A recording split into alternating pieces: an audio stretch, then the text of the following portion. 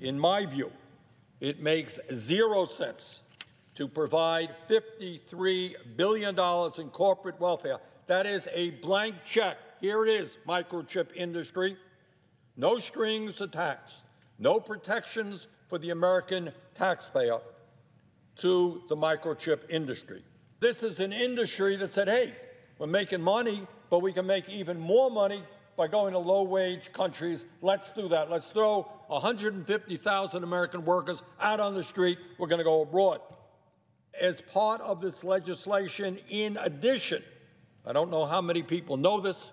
Some may think I'm actually kidding when I say this, but this legislation provides $10 billion in bailout to Jeff Bezos, the second wealthiest person in America, who's worth over $180 billion, so that his company, Blue Origin, can launch a rocket ship to the moon.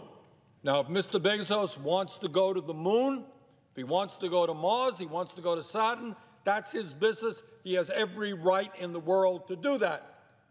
But he does not have a right to ask the taxpayers of this country for $10 billion to help him make his trip to outer space.